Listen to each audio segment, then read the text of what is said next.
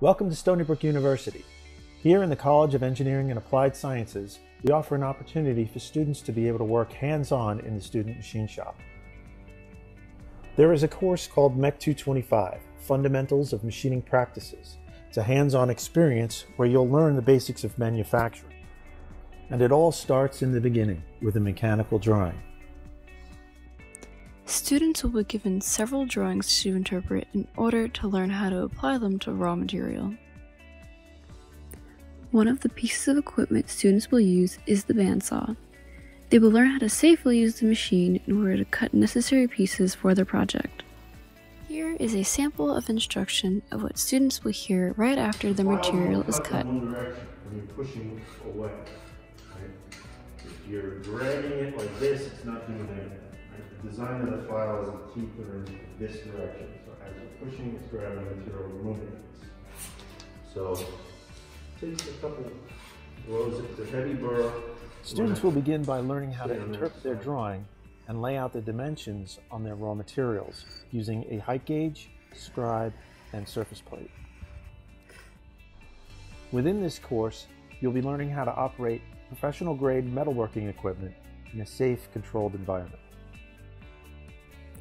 A crucial part of this course is ensuring that students will feel comfortable setting up and taking down their tools in a safe manner. Now I cinch it up, and then I'll take my hammer.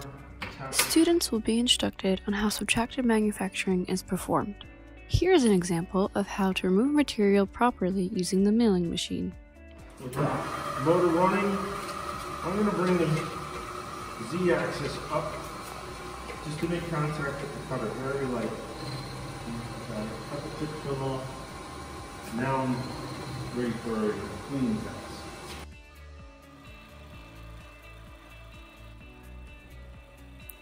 It is required while in the shop to make sure you wear your safety glasses at all times.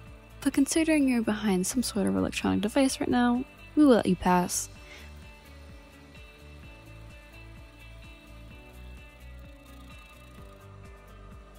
When I run the cutter across the material, I don't want to speed along. If I speed along, I'm not giving the cutter enough time to do a proper rotation and move the material. This is nice, slow and steady.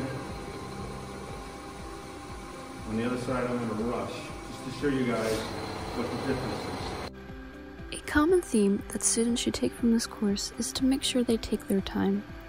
Rushing their project will lead to safety hazards as well as running the risk of ruining the project material.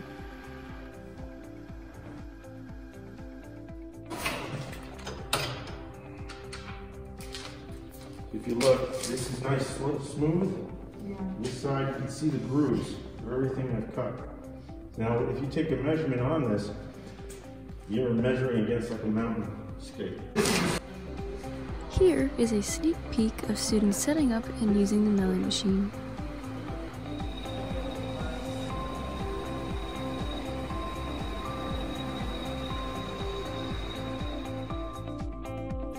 Another machine that students will be using is the lathe, where they'll be practicing processes such as turning, facing, drilling, and reaming.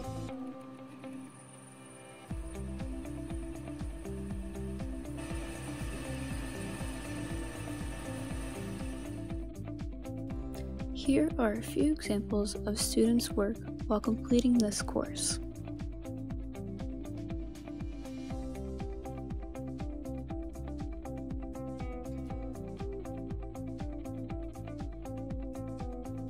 Once a student has successfully completed this course, they can pursue the club of their choice, bringing the skills they learned in MEC 225 beyond the classroom and into competition.